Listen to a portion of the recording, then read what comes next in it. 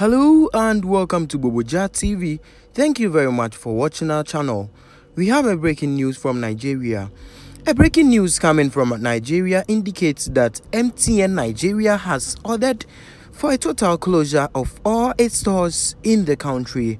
This follows a xenophobic attack being manned on South African-owned companies in the country.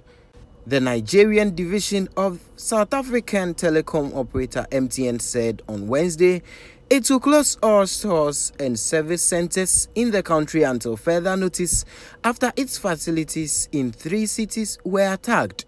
The facilities were attacked after days of riots in South Africa, chiefly targeting foreign-owned, including Nigerian businesses.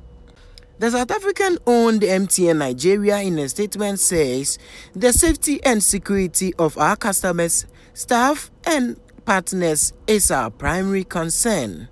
What do you suggest the AU and the ECOWAS can do to bring this menace under control? And do you think what the Nigerians are doing to the South African companies is on the right path? Please share your comment with us in the comment section below, and don't forget to subscribe to our channel Boboja TV for more news updates. This thing may get out of hand, cry completely, because baby I will do know. Yeah. While we see town, now it's quite interesting. There's what's it? There's one quotation that is attributed to one of the guys, and I'm sure that when we hear it, you better ask today, baby as in okay.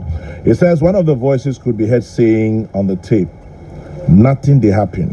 Who be South Africa safe? Anyhow you want time, we go give you. If you want war, we go give you war. Who are you?